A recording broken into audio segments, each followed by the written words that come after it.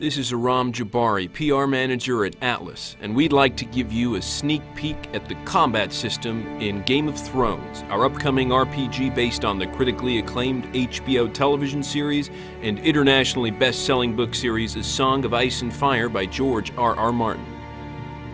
Let's start by taking a look at the core of the game's combat engine, the active pause system. Game of Thrones is a fast-paced role-playing game where all combat, skill use, and item use happen in real time.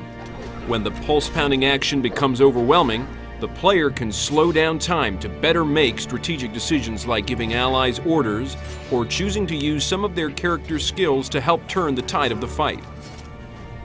It's important to note that time can never be stopped outright, as it can in many other games. This serves to preserve the tension and urgency one would expect from fights in the Game of Thrones universe. As we mentioned, both of the main player characters, Mors Westford and Alistair Sarwyck, have unique individual classes with inherent distinct skills. Mors, a hardened warrior of the Night's Watch, can fight as a landed knight, a brutish hedge knight, or as a fierce Magnar.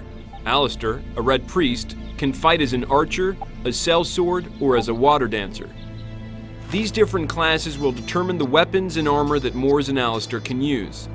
A hedge knight may use cumbersome two-handed weapons and sweeping attacks, while a landed knight will fight best with his sword and shield combination. Both of these characters will also play differently.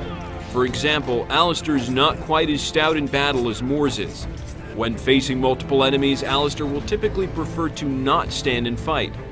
To this point, Alistair will have many more options that involve engaging enemies at range, while Mors will usually need to take the fight right to the enemy.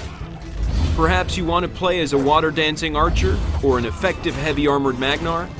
The game's multi-class customization options make these character builds possible. You also have the ability to eschew the multi-class path in favor of becoming a specialist in one class and gaining the upper-tier skills for that particular class.